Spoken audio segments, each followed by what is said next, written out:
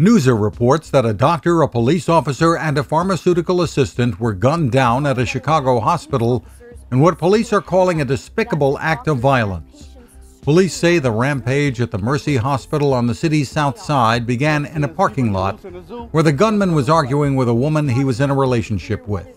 Police say the gunman shot 38-year-old emergency room doctor Tamara O'Neill several times with a handgun and was standing over her when officers arrived. Police say the gunman exchanged fire with officers, including Samuel Jimenez, a father of 3 young children who had been on the force less than 2 years, who was killed. The gunman also killed Dana Less, a 25-year-old pharmacy resident who had just exited an elevator. Survivors say the gunman appeared to be shooting people at random and there was mass chaos before they found out he was dead.